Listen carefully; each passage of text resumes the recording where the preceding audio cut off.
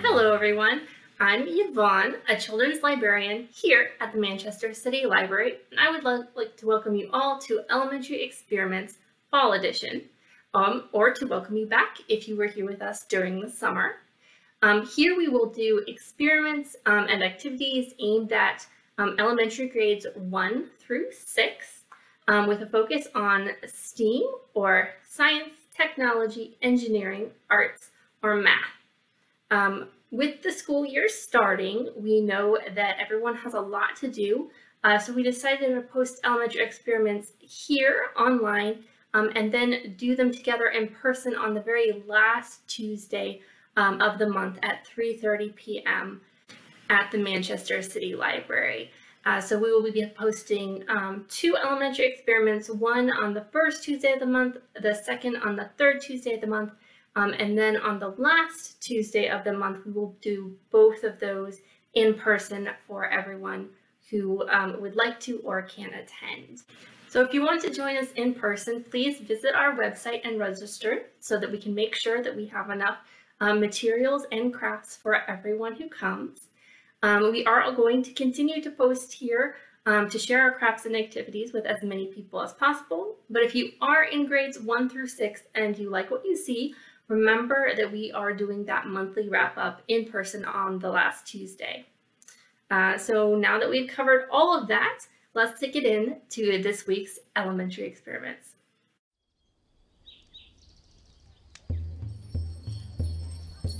Hello everyone, and welcome to this week's elementary experiments, where our theme is Thanks for the Food.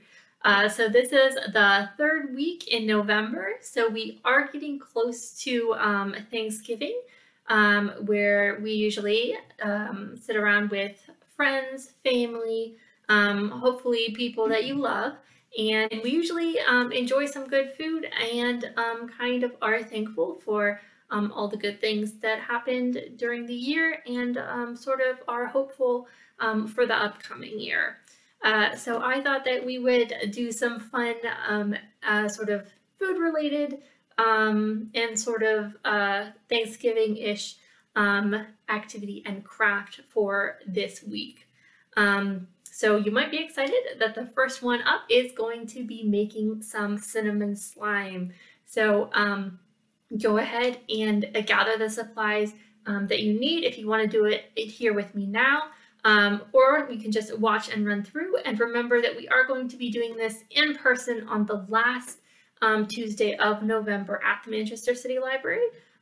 So if you cannot make slime where you are currently, then remember if you're in the area and you are in grades 1 through 6, then remember to try and join us at 3:30 p.m.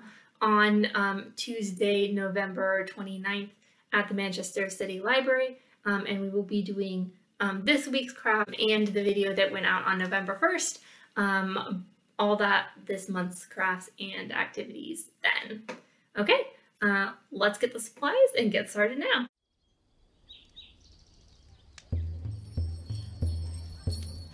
All right, so here I have all of my ingredients gathered. As you guys may know, there are actually several ways to make slime. The way that I'm making it today is actually going to be with saline, but in general what we're doing with most slimes that we make is we have a borate ion. In this case it is on our saline and it is boric acid, and we mix it with the polyvinyl acetate or the PVA glue to form our stretchy slime through a chemical reaction that causes cross-linking of the polymers in the glue to link up in long repeating chains of molecules that the borate ions connect together and make stretchy. So it's less like a liquid and more like that rubber slime that we so enjoy to play with. So having covered that, we're going to start with our actual recipe. So here I do have the PVC glue just normal white Elmer's glue. You could probably use other types of Elmer's glue, but this is what I have.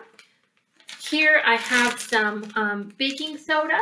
I have the cinnamon for our cinnamon slime. I do have some glitter that I am going to add just for fun. Of course, my saline solution that does have boric acid.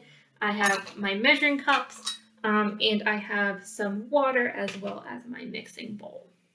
So first thing we're going to do is we are going to find the 1/4 cup. That is 1/4.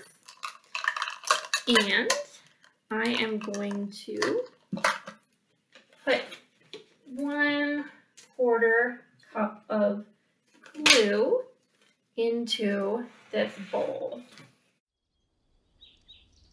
All right, and now I'm going to add some glitter and mix that in. Now, sometimes when you add ingredients does matter. Sometimes it matters more than others. But if you add ingredients earlier, it does mean that they will mix more fully throughout the entirety of your slime.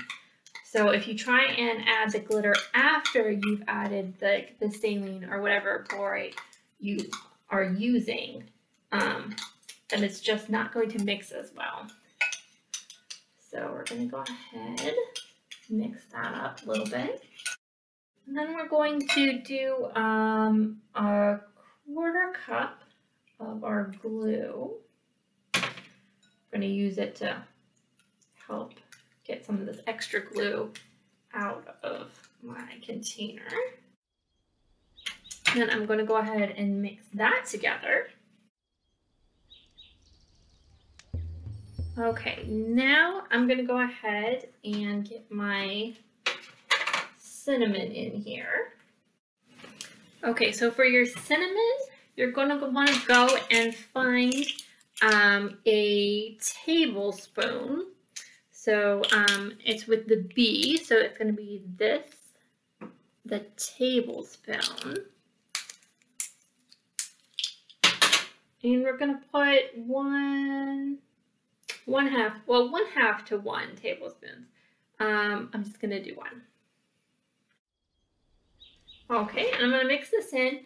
And it is a powder, so I'm going to be gentle when I start to stir, because if I stir too hard with it being a powder like this, it's just going to like fly into the air and not mix in the way that I want it to.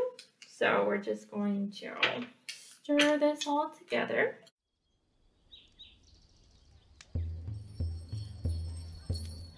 Okay, so once I've got that pretty well mixed together, I'm going to go ahead and find the 1/4 teaspoon.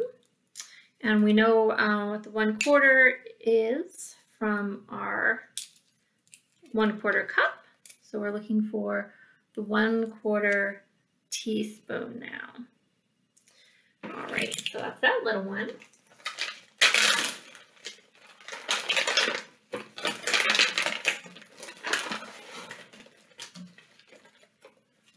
We're going to add that into our mixture. Going to mix that up. And now we are going to want 1½ teaspoons of our saline solution. So we have 1 teaspoon here and we have 1/2 here.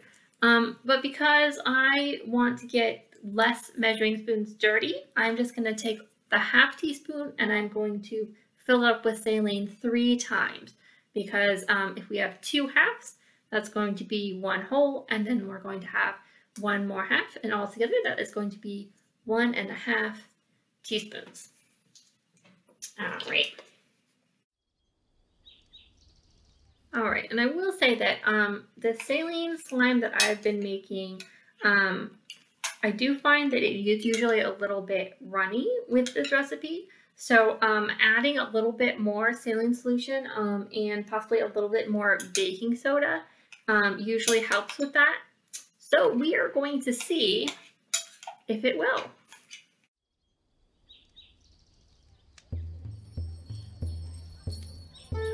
All right, so I have gotten my slime to a consistency that I am enjoying. So I did end up adding, I think about another teaspoon of saline and of baking soda. But I'm actually going to make sure that I have my altered directions, because like every time that we make something, every time we do science or cook food or make slime, we learn new things. And so I think I've definitely improved this recipe from previous times. So I'm just going to go ahead and update that.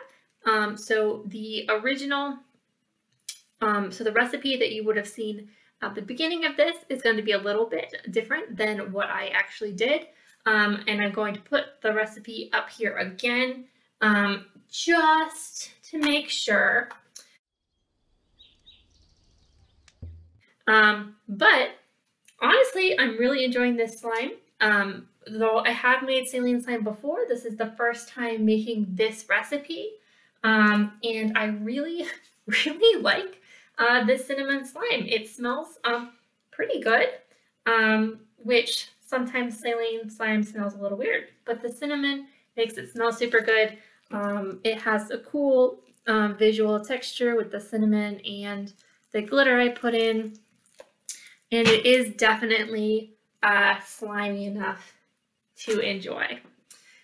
So I hope that your slime turned out just as cool as mine.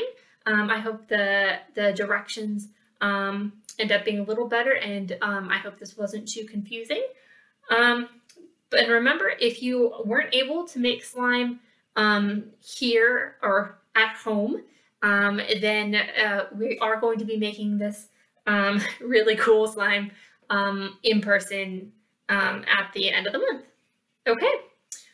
Well, I'm going to go ahead and clean up my area, which is, of course, always an important thing to do, and get ready to show you how we're going to do our craft this week.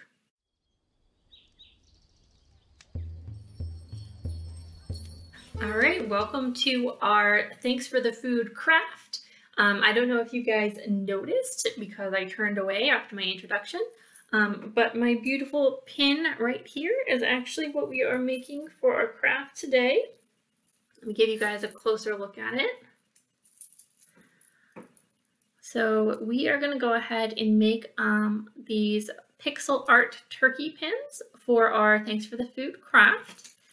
So pixel art, as you may have guessed, takes its name from the pixels that make up the screen of a television or a computer or a phone.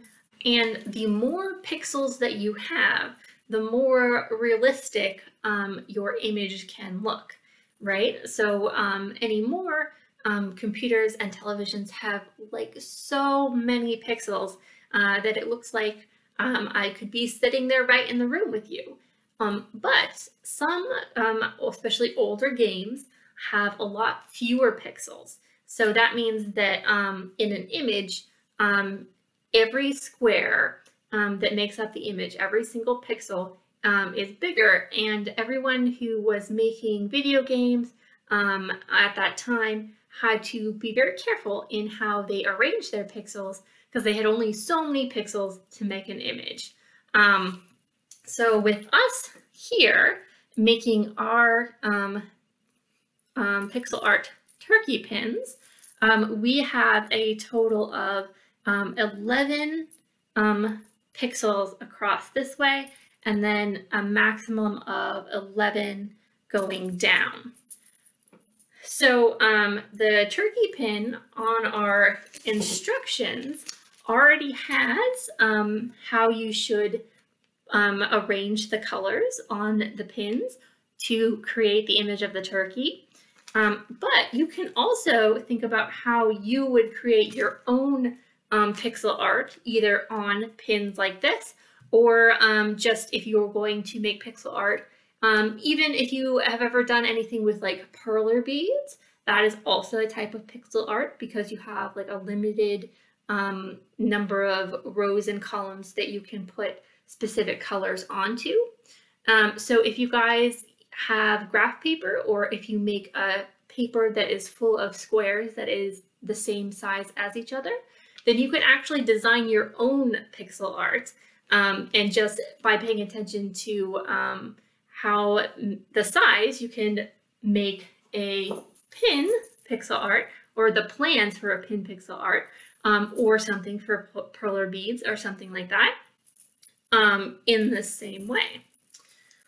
But like I said, because we want to be able to give you the kits to take home and try out, we did decide that we were going to give you the correct amount of beads and pins to make this pixel art turkey, and you guys can explore further on your own. So in our kit, we are going to have our instructions. We are going to have a pin that I have already slid the 11 pins you're going to need onto the back. So if you look at this, to do this, just starting with plain pins, you would have to kind of open this spring here a little bit. And that is quite tricky. Depending on your pin, it can be really quite difficult. So if you are unable to get a kit, but you still want to do this craft, I would definitely say you do need some adult supervision, because you are going to need an adult to use either a butter knife or a pair of pliers. Like I personally had to use a pair of pretty heavy duty pliers to get this little spring open enough to slide the rest of these on. And also I had to be careful that they all faced the correct direction, so that when you wear the pin, all of the beads are facing the right way when you wear it, and you don't actually accidentally see the back of the pin. So that's just some like words of warning if you're going to try this completely by yourself. Like I think that's really great, but I do want to make sure that you have enough help to do it safely, okay? But if you do have our kit, then this is already prepared for you. And then if you look at the remainder of our beads, there is going to be a baggie full of beads. Now this is our brown beads. We couldn't find beads in the correct size that were like a very dark brown. So these beads are actually more of kind of a rust red. And I did put them in a bag separately, so you wouldn't mix them up with just the plain red beads in with the rest of the beads in here. Hopefully that makes this a little bit easier. And of course, if you do need help with the colors, be sure to ask a friend or family member, because it's a really cool craft and they probably enjoy helping you. Okay, so what we're gonna do is we're going to start here on the left, and we're going to open the first of our pins, and we are going to follow the instructions. So pin 1, going from left to right, you are going to put on 3 white beads and then 7 red beads. So we're going to do 1 white,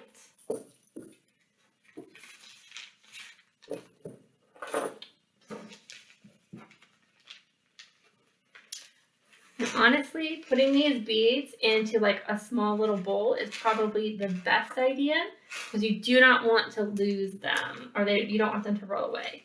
I am going to not be the smartest and just put them on my table and hope that I don't knock them over. So we've got 3 red beads, or 3 white beads. Okay, so this is the first row, and we've got 3 white beads and 7 red beads, and it should still close. So if you see there, we've got our first pin done. Now we're going to go back to the directions and we're going to go to pin number 2, which is the next one here. And we're going to just again follow what it says. So first we're going to put 2 white, then 1 red, then 3 yellow, and then 3 brown from our little bag. Okay, there we are. And then we're just going to close it. Then we've got row 2 already done. And we're just going to repeat that all the way across.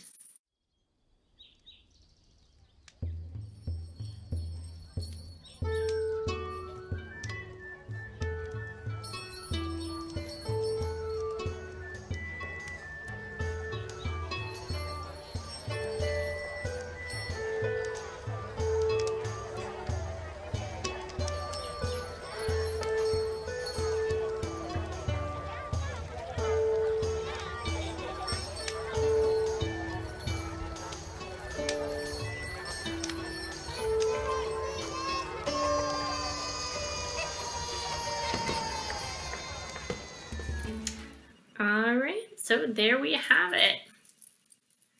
Our pixel art turkey pin. They should hopefully look the same.